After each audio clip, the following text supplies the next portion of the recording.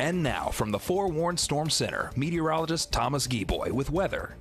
It seems as though we have left spring in the rearview mirror and just skipped straight on the summer, seeing temperatures today into the mid-80s, 85, a very common number, so very easily to see temperatures into the 80s. A little bit cooler down towards the coast due to the little sea breeze, but overall, everywhere is feeling very warm. The local radar not showing any rain here in the Wiregrass. We've seen just a few pop-up showers to our south, just south of Mariana, seeing some afternoon pop-up, but overall, very, very light, and seems as though they're all actually weakening. It's got a few rain showers off to the north, but we're not going to have to worry about those as we go throughout the evening. Let's go ahead and go through the local futurecast. Excuse me. You can see that pop-up shower, but as soon as we lose the daytime heating, we're going to see those showers quickly diminish. We're going to see some clouds, more fair weather cumulus clouds going to be in the Wiregrass, but overall, as we go throughout the night, we should see a very good mixture of some clear skies. But as we go into tomorrow morning, this futurecast is most likely picking up on some dense fog. Not going to see as widespread as we did this morning, but overall, we're still going to see some areas with some patchy fog. But as we go into the afternoon,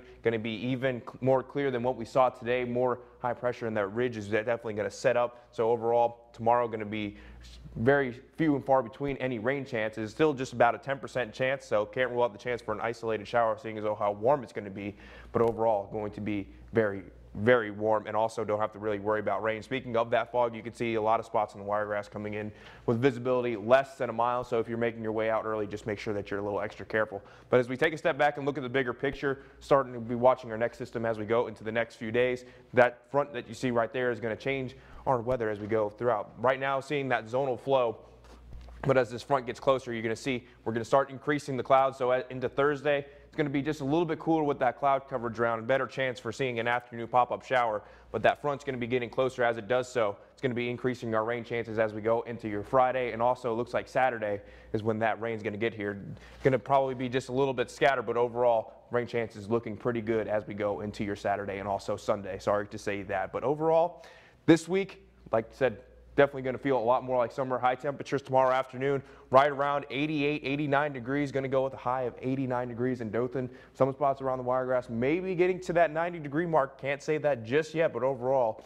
going to be hot out there. Here's a look at your Gulfcast. It's going to be feeling like summer tomorrow. Surf hazards, a moderate chance for rip current south winds 5 to 10 knots. So if you're laying out on the beach chair, I envy you. It's going to be a very, very nice day out there tomorrow. But let's go ahead and have a check on that 5-day forecast.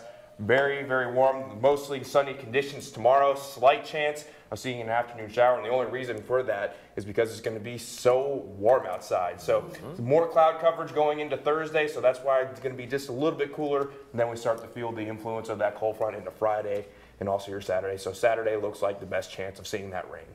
Lovely temperatures, though, once we get to the weekend. Oh, very nice. A lot better than 89 degrees. Yeah.